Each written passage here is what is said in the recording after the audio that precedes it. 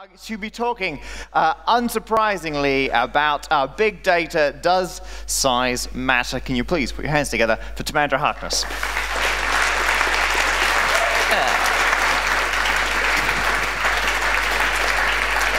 Hello, good afternoon. This is fantastic. You're fantastic. And I have never spoken in a room with so many chandeliers.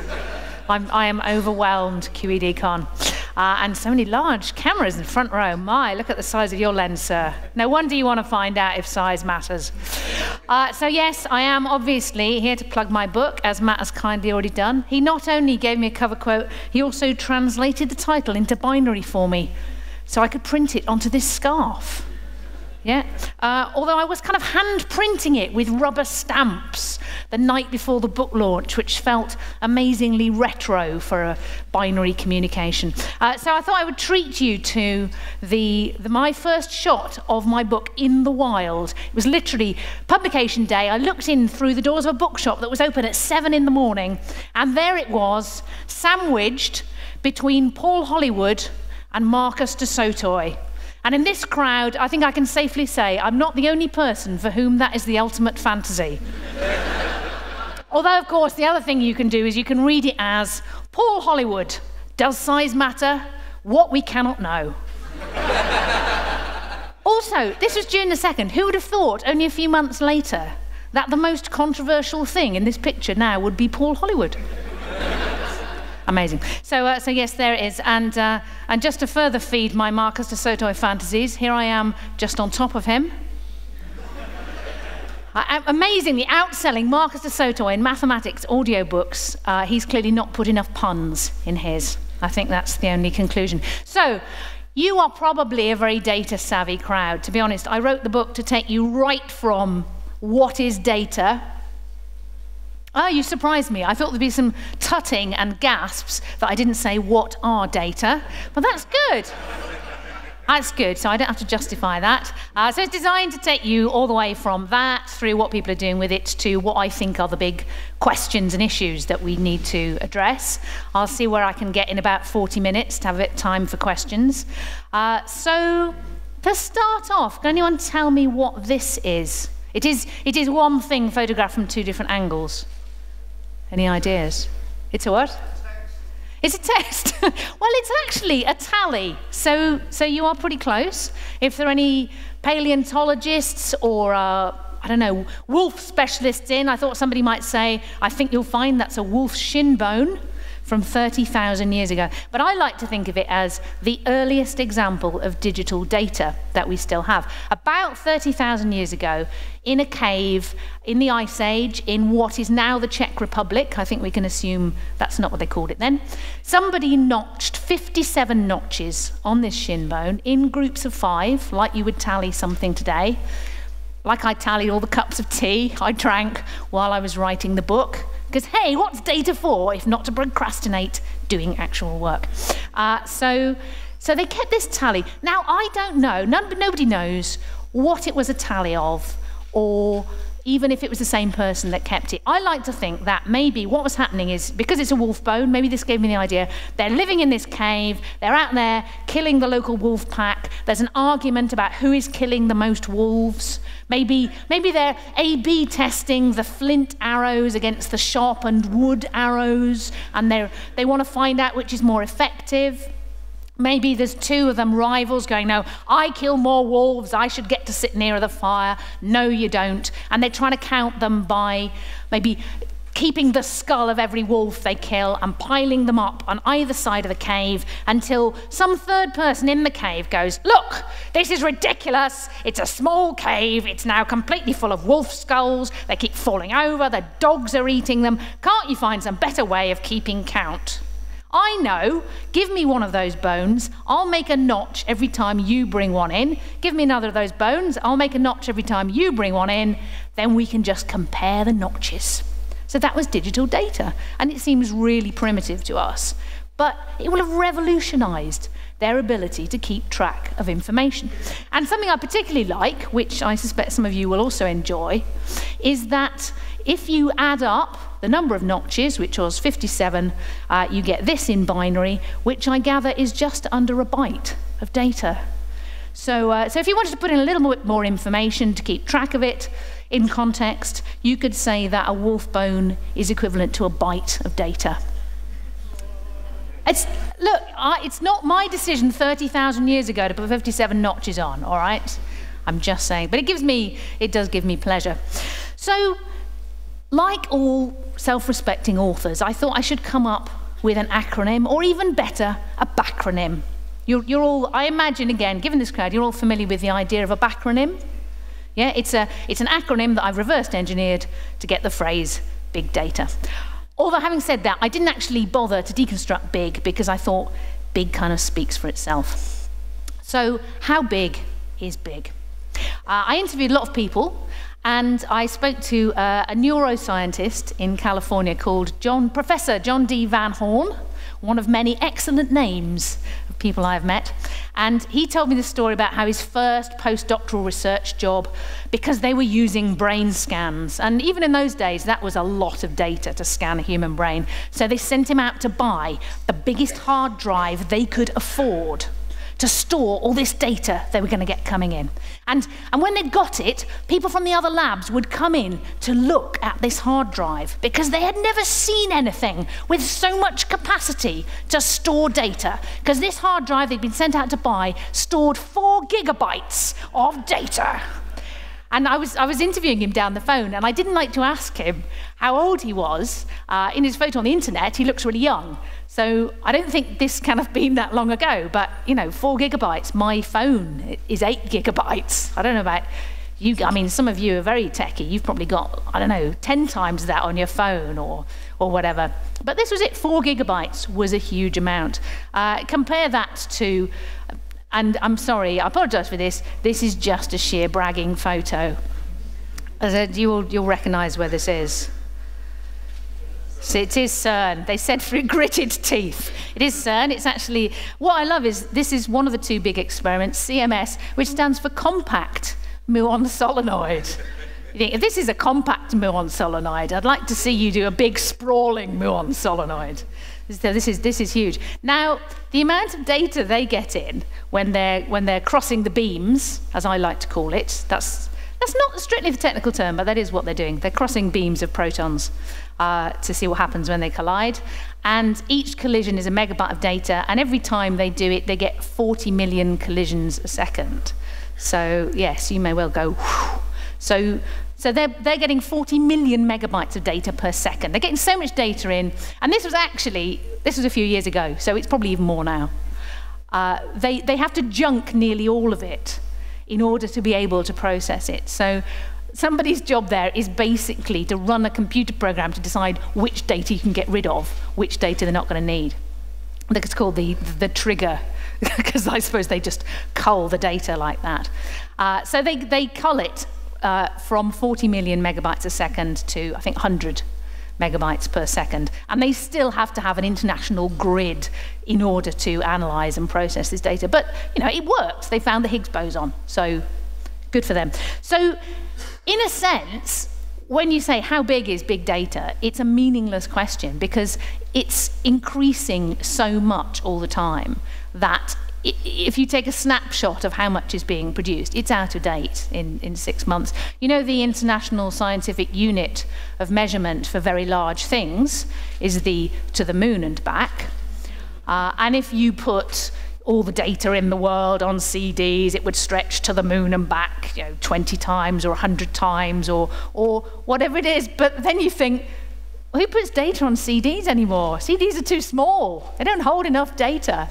It's meaningless. So when you say how big is it, I like somebody's definition, I can't remember who, which was it's slightly too big for whatever computer you're trying to analyze it with at the time. But it is, size does matter as far as it goes, but it's not the only thing. So let's go on to what I have actually backronymed, which is the data.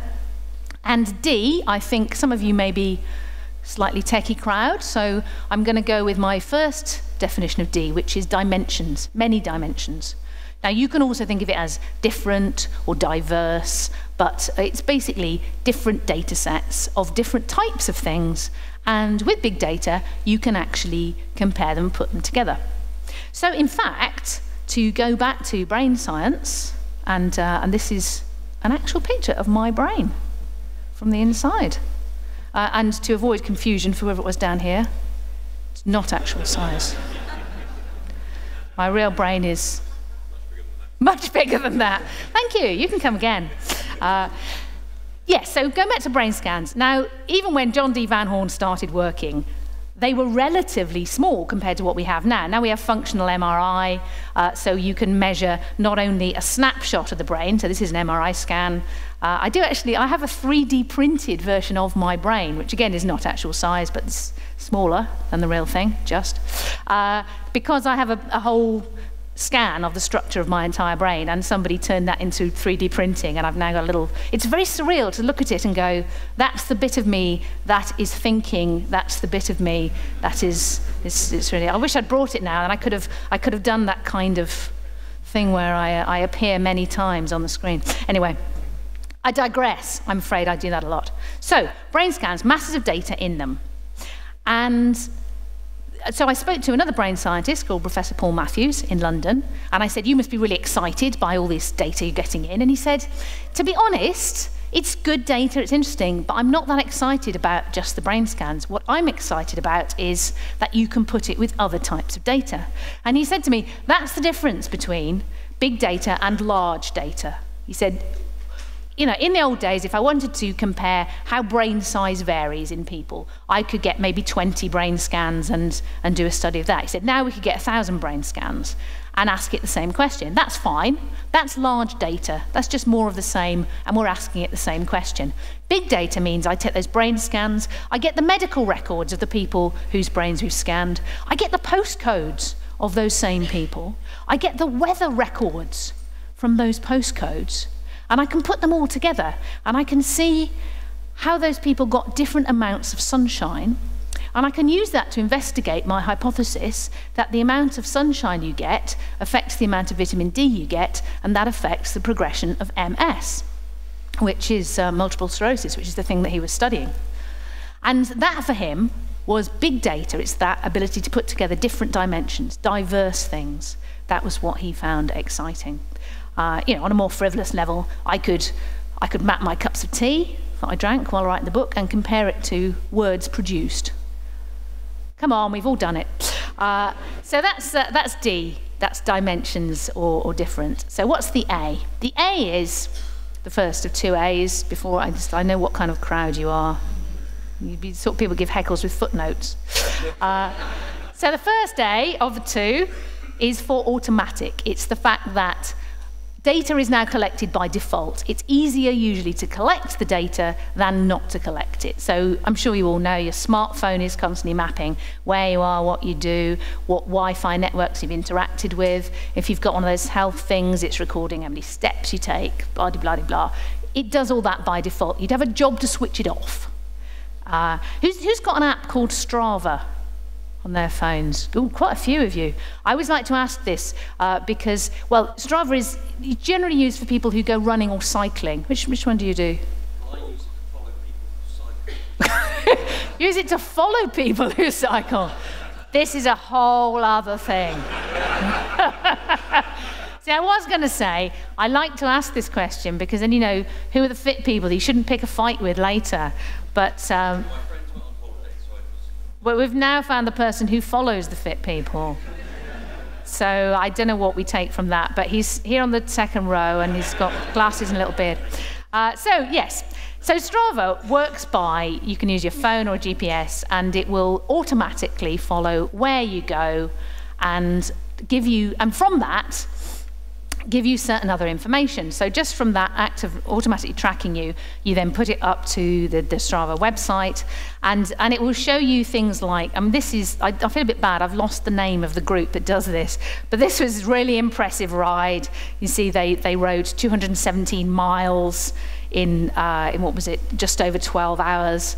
You can see the elevation, because it maps how high up you are. So if you can see along the bottom here, this is an actual elevation graph. You see they set off, they went through Snowdonia Mountains, they're a little bit on the coast, they went through the mountains again, and you can see how many calories they burned by doing it, which is not surprising at all. But because it's doing this automatically, you can actually have some fun. So, for example, you could go for a run that gives you a picture of someone going for a run, which is a whole new meaning of metadata. Or if you are Murphy Mac and you live in San Francisco and you have your bicycle and your Strava app, you can do this. Isn't that sweet? And I don't know how many of you have been to San Francisco. It's really hilly. It looks kind of neat in the sky there. There will be a lot of up and downs there. And in fact, you can, if you go to his Strava page, you can see exactly how up and down it is. I mean, I'm sure the scale is different to Snowdonia, but still, that's a lot of effort. They say you should go to a lot of effort to propose. We know exactly how much effort here. He expended 749 calories.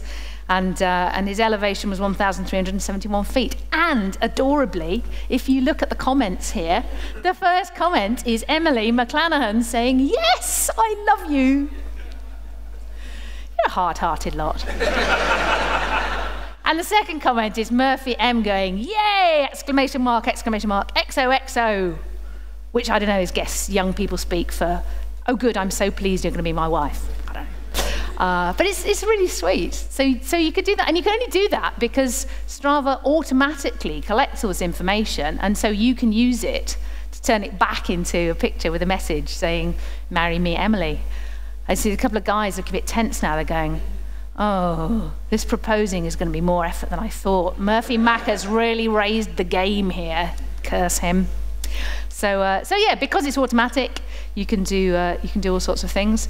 The other aspect of it being automatic is, of course, the Internet of Things, which I'm sure you've heard about before, where objects will automatically collect data and share it via the internet or wireless or so on. And some aspects of this I approve of very much. I'm looking forward to being able to text my boiler, that is my actual boiler, and say to it, "Heat the house before I come home," which you can already do through various apps, which I'm not organised enough to have. But the future will be more of objects talking to each other, of course, you see. Well, first of all, they'll talk to us. So my fridge will text me and tell me that I need to buy something because it's vanished from the fridge. Or maybe the objects in my house will just start talking to each other.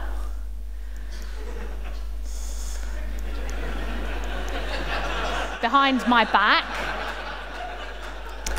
But the idea, obviously, the idea is serious. The idea is that, I mean, Mark was talking about renewable energy and the problem being how renewable energy isn't constant. So what do you do when there's not that much energy or you can't store it? And one of the things you do is you collect to a smart grid, and then the smart grid says to your washing machine, "It's not very windy and it's not very sunny. Can you please not do the washing yet?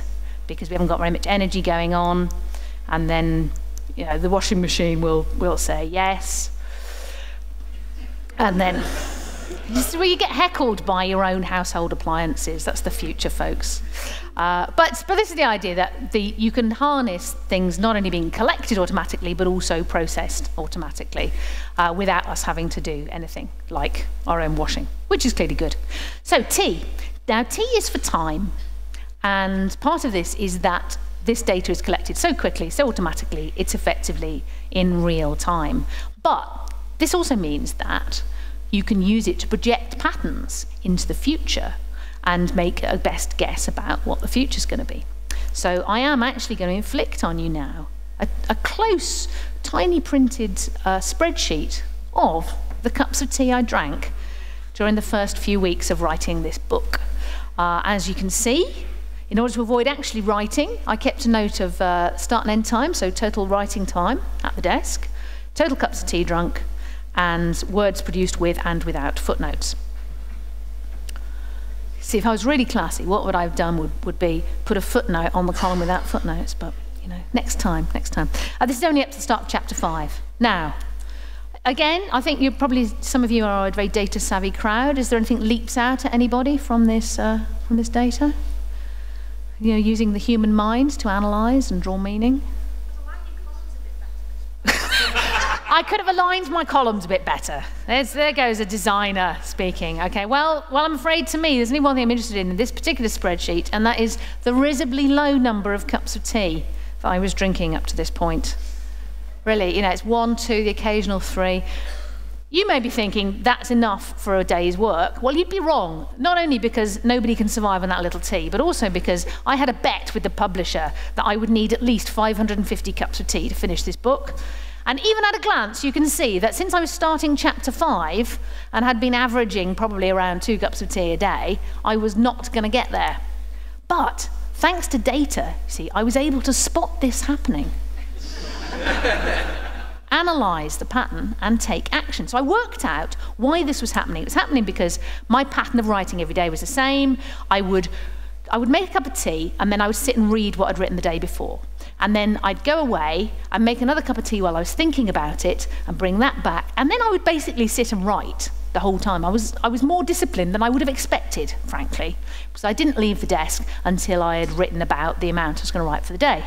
So I was able to take action and think, what can I change here in order to get where I want to be, which is same amount of writing, but more tea. And what I did, ladies and gentlemen, I bought a tea trolley so that I could make a pot of tea with a jug and a strainer and everything, because we're not savages, and bring it to my office and put it next to my desk. And if we look at the time series for cups of tea drunk over successive days, I think you can spot exactly the point where I bought that tea trolley. And yes, indeed, tea consumption went up from that point. Because I'm sure some people here love graphs as much as I do. I'm going to take advantage of that and show you a couple more plots here.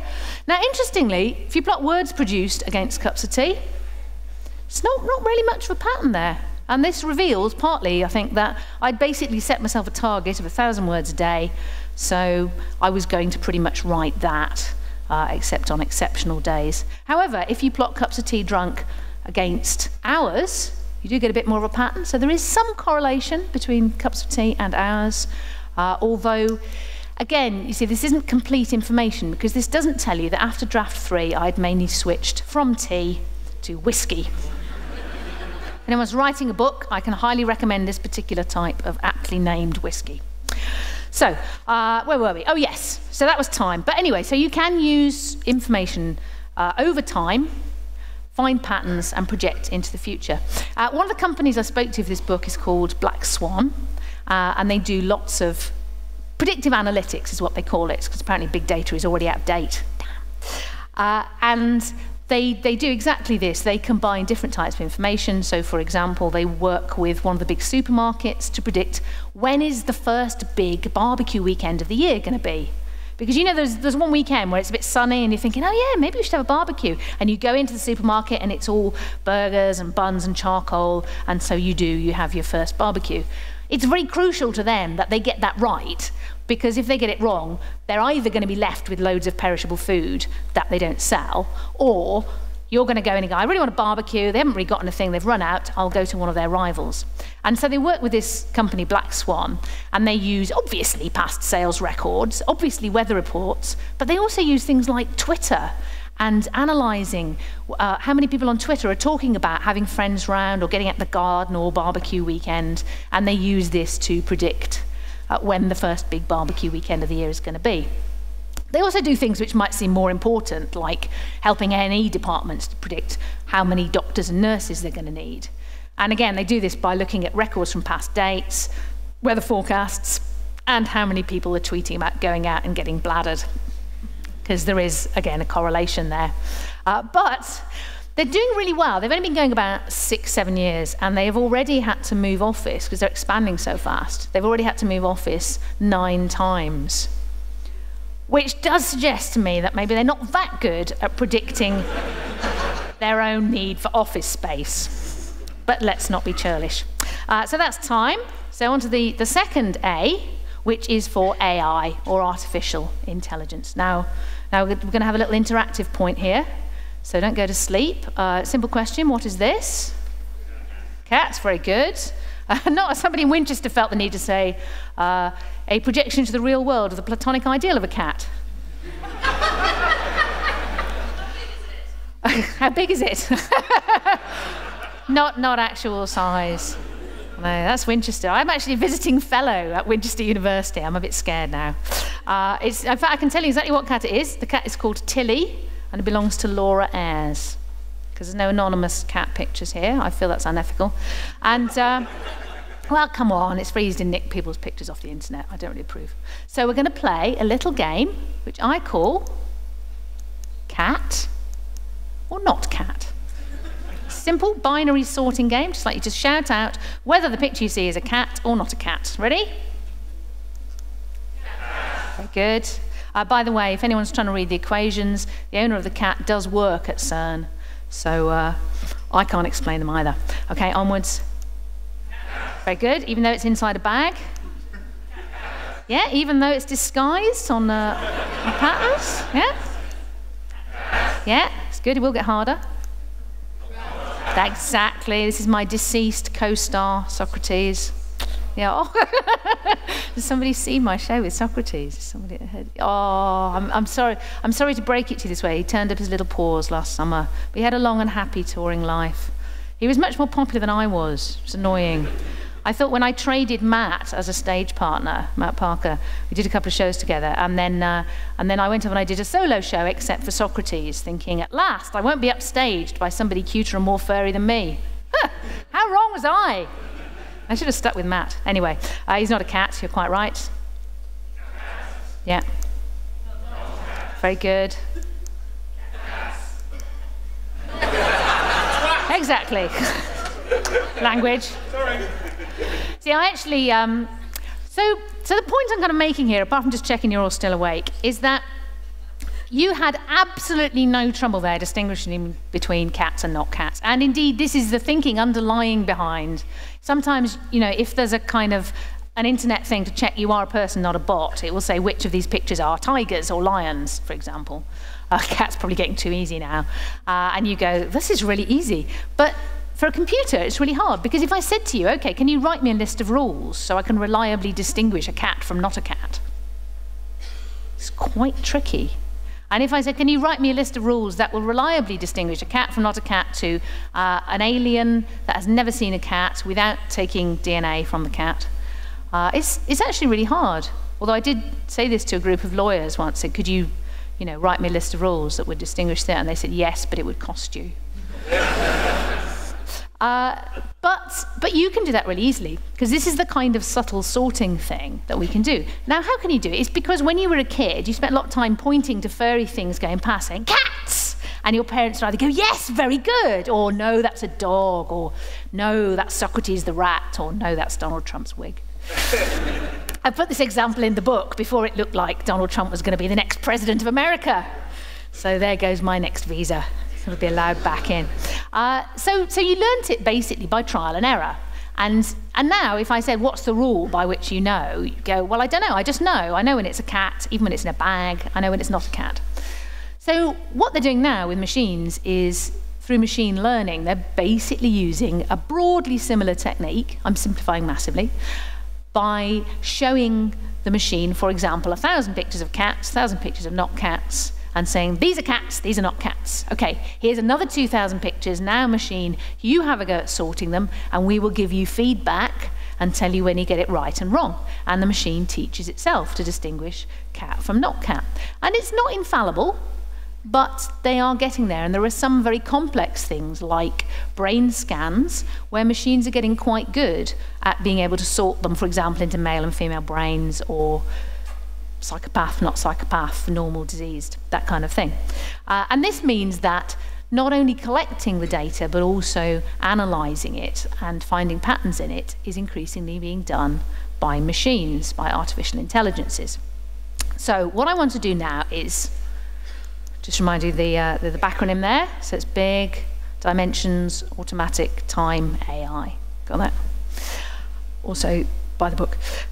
What I want to do now is talk about a couple of examples of how big data is used. And I start off with what I still think is the best one that I found. So I got this email when I was researching this book. I got this email from a guy at the University of Southern California, Riverside, Professor Eamon Koff. And he said, I do this work. Why don't you come down to Southern California, have a look, I'll show you the lab. And here's a load of information about it. And I read it and I thought, either this guy is nuts, and this is going to be one of those crazy things where you fly to a place and you go and look and it's all crazy, and well, what's the worst that can happen? I get a day in a sunny part of California. At best, it's going to be amazing. It was amazing. So, obviously not a cat. Anyone tell me what this is? It is a mosquito. Anyone tell me the species, sex, whether it's had dinner yet? No? Okay.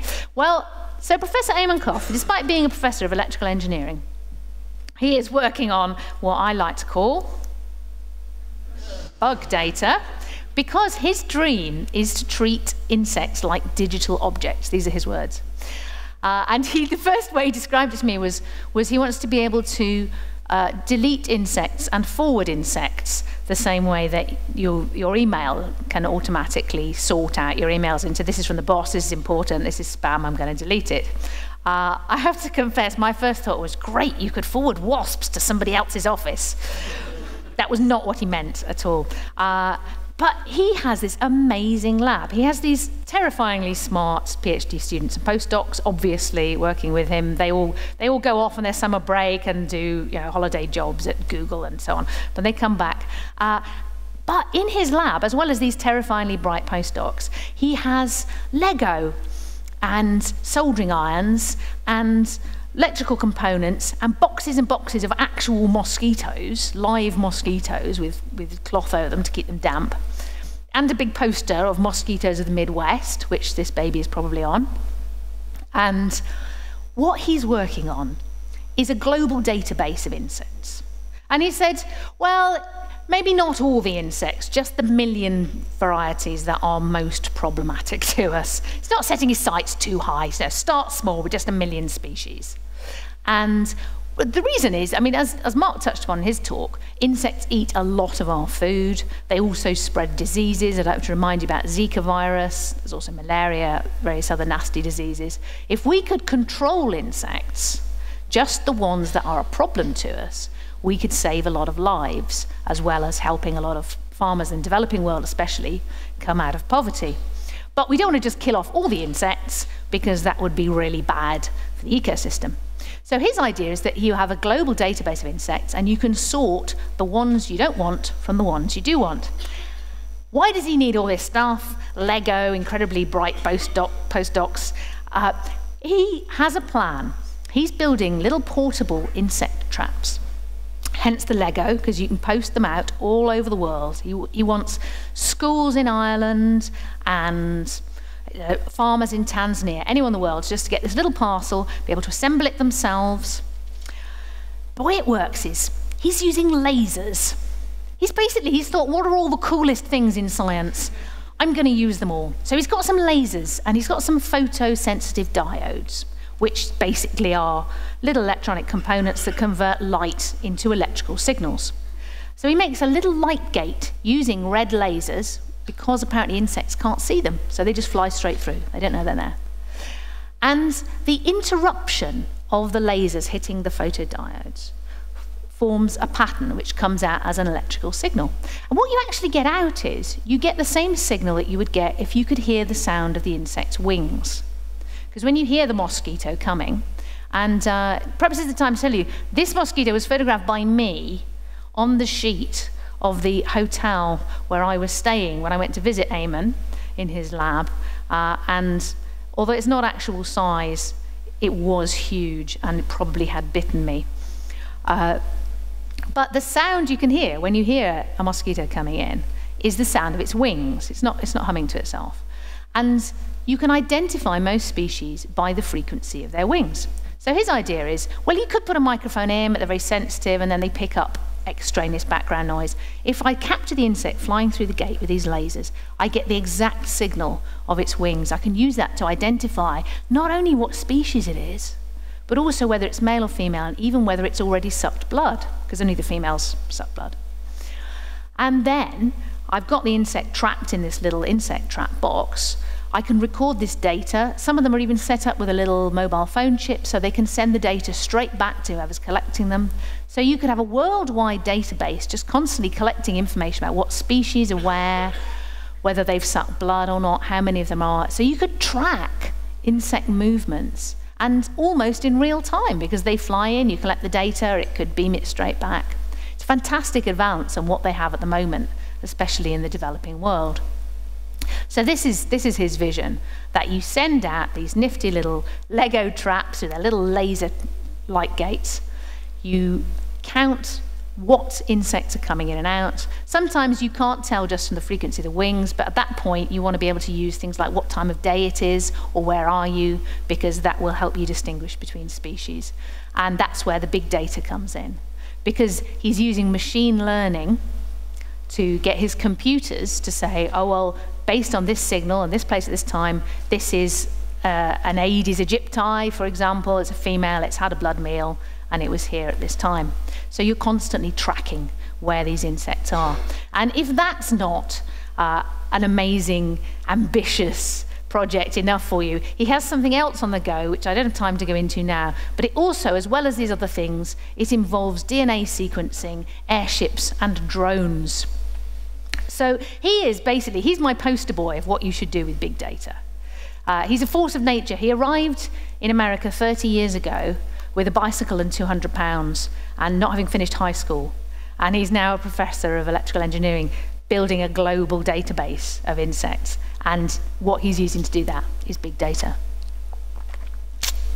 So that, to me, is a fantastic example of what we can do and what we should be doing. A less good example, then. This is a map of Chicago with some different types of data, poverty levels, crime levels, and some people are studying crime using illness as an analogy, so taking an epidemiological approach to crime, using big data for that. So again, it's the interactive time. It's probably a bit complicated if you all shout out, but I'd like to think of the answer to this question. How often did you get into fights at school? Actually, maybe we should get people to answer, and then again, we can avoid them like the Fitzstrava people. Okay, so how often did you get in fights at school? And how much do you agree with this statement? A hungry person has the right to steal. Now, if you were in America and you'd been arrested, how you answer those questions could make the difference between you going to prison or not going to prison, because they use big data approaches in the justice system in America. You may have heard, this has been in the news a bit recently, there's one particular algorithm called Compass, which is a proprietary algorithm, so it's written by a private company, but it's used in the American justice system to decide who should go to jail and who shouldn't. And the journalists at ProPublica did a big investigation and came out and said, well, you know, the idea of these algorithms, and I should say, people's motivation for using them is good because they jail too many people in America, and they recognize that they jail too many people, and they want reasons to keep people out of jail. So what they're actually looking for is they're looking for the people at low risk of reoffending, so they can not jail them. Okay, well, that's a good thing. And they have the idea that, well, you know, the American justice system historically has not done very well by people of color, has tended to jail a lot more black people than white people. Maybe if you don't leave this decision just to the judges, maybe we'll get something a bit more objective. The ProPublica investigation suggests that they haven't got something more objective, that this algorithm, which doesn't ask about race, nevertheless is much more likely to wrongly predict that a black person will reoffend, and much more likely to wrongly predict that a white person will not reoffend. So that suggests that it's not really working, this whole taking the racist human out of the picture. But some more recent investigations have suggested that perhaps it's not as racist as their analysis made out. But you've got to admit that however good your algorithm, if you're working on data from the past, if you're essentially feeding in, as you're training data sets, you're feeding in what happened in the past, and if in the past black people were more likely to go to jail, it's quite hard to take that out of the algorithm so that it doesn't predict that for the future. Nevertheless, this is one way that they're using big data to extrapolate from things that have in the past been true over a population to make predictions about individuals about the future. And this is where I think it's very problematic, because you're making two assumptions. You're assuming that what applies to a population is a good guide to what an individual will do in the future. And you're assuming that the future will look like the past. And in some cases, we don't want it to look like the past. So that's another tricky thing. The case that particularly made me sit up was one where in West Virginia, this system, I don't know if it was the Compass algorithm or a different one, but a predictive algorithm was used to decide on the sentence of a 19-year-old man who'd had sex with a 14-year-old girl. And it was consensual sex, but she's underage, it was illegal, he admitted to it. So they looked at the algorithm, said, how likely is he to reoffend? Well, based on various things, we're not sure, probably where he lived, his employment status, they decided he should go to jail. And the American Civil Liberties Union got involved. And they said, well, look, if we change one thing here, if we change one input, if we say that he's not 19, but he's 36, then your algorithm says he shouldn't go to jail because he's at low risk of reoffending. Can that be just? Can it be right that a 36-year-old would escape jail for that crime, where a 19-year-old, a fellow teenager, would go to prison? And the American Civil Liberties Union put it so well, they put their finger on the problem for me, so I'm going to use their words. These are sentences divined from nothing more than statistical correlations. Using the same logic, if the Crime Commission discovered that people who like hot dogs and drive Buicks are more likely to recidivate, judges will soon be giving them longer sentences too. Because yes, you can use associations to predict what people are going to do, but that doesn't necessarily mean, I'm sure you of all audiences, I don't have to tell, that correlation is not the same as causation, and it certainly doesn't tell you that one person who shares characteristics with a lot of other people is going to do the same as the majority of those other people. So this is the problem that I have with big data, is when it's used to try and predict individual people, and when these predictions then go into policy making. I've got to be honest, I'm not that upset about targeted advertising. When I look at Twitter and for some reason it thinks I want to buy men's razors, and when I look at Facebook and it's offering me lathes, I don't want men's razors, I don't want lathes, but I'm mildly amused. It's really no skin off my nose, unless I misuse the razors, I suppose. But when the lathe, indeed. Is this lathe on? Oh, that's good. I'm keeping that in. But when it affects, and as far as I know, it's not used in the justice system over here. But for example, hiring algorithms. Recruitment firms are using software to try and sift through who would be most likely to succeed in a job. And they may do things like, so this is negative filters from one such recruiting algorithm. And it's things like where you live and how much time you've had off sick and what you've been seen doing on social media.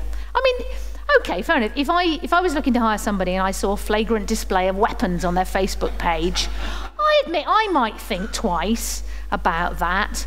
But yeah, some of these are a bit like saying, do not express any controversial opinions on social media or you won't get a job.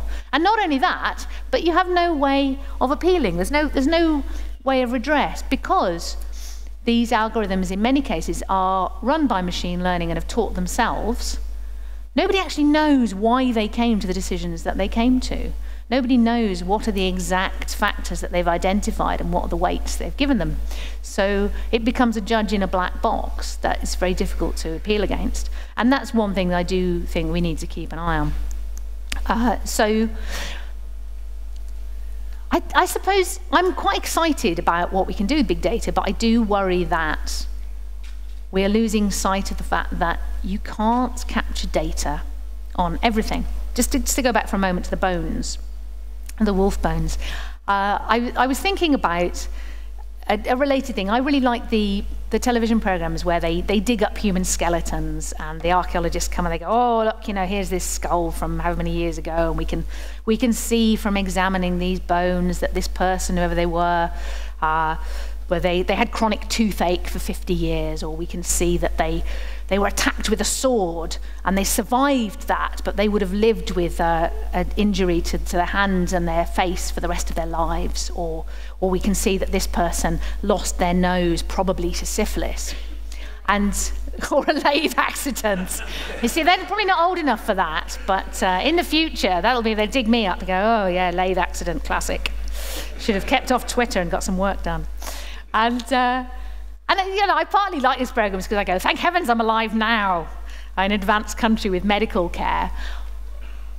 But at the same time, I go, yes, it's really interesting. It does tell you a certain thing about this person and their life story, but it doesn't tell you the important things, because those three cases that I described could have been Queen Elizabeth I of England, or President Andrew Jackson of the US, or that astronomer whose name I never know how to pronounce. Tycho Brahe? Yes, who was it? Tycho Brahe. Yeah, you knew it from the syphilitic nose, didn't you?